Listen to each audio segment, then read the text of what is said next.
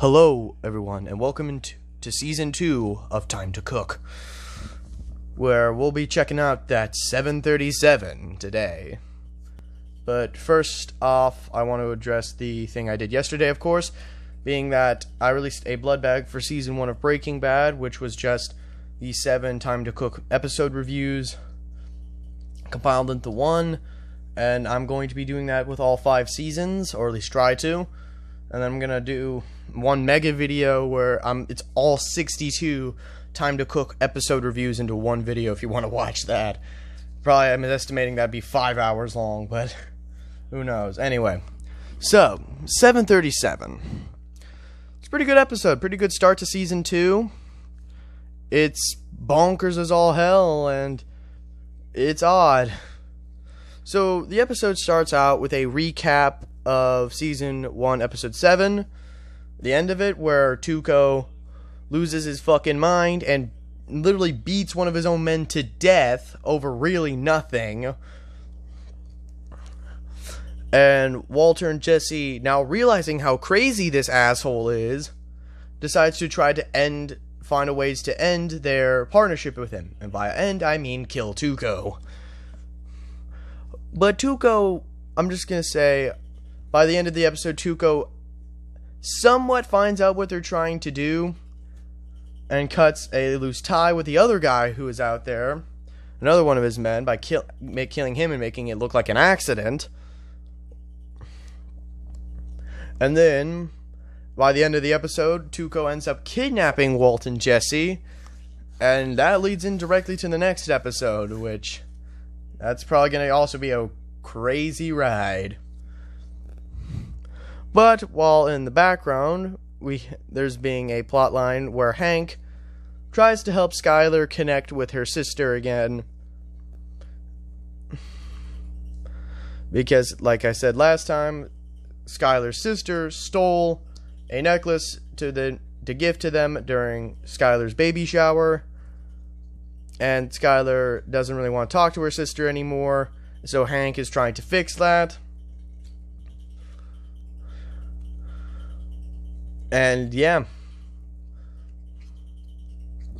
So, going into some points in this episode that I think are really good is one, like I said, Tuco is phenomenally and hilariously crazy in this.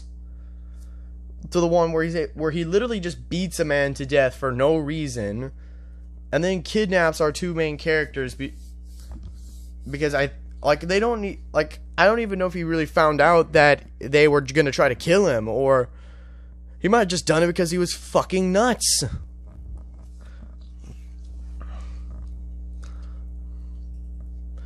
But also in the episode, Hank gets the footage of Walt and Jesse stealing the ingredient to make their sky blue, and Hank's just insulting them, and it's fucking funny.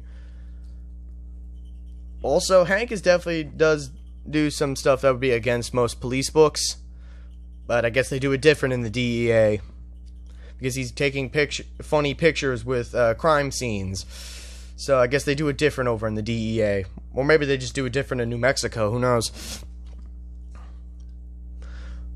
But yeah, this episode doesn't really have much. It only really furthers is the relationship, I guess, exchanging relationship between Walt, Jesse, and Tuco, and showing that is probably going to end with some bullets and hell itself.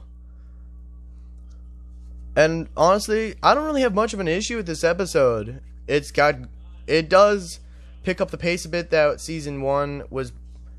Like I said, Season 1 had very slow episodes. I mean, again, still very good episodes, but they were still slow. Season 2, it picks up the pace like a fucking...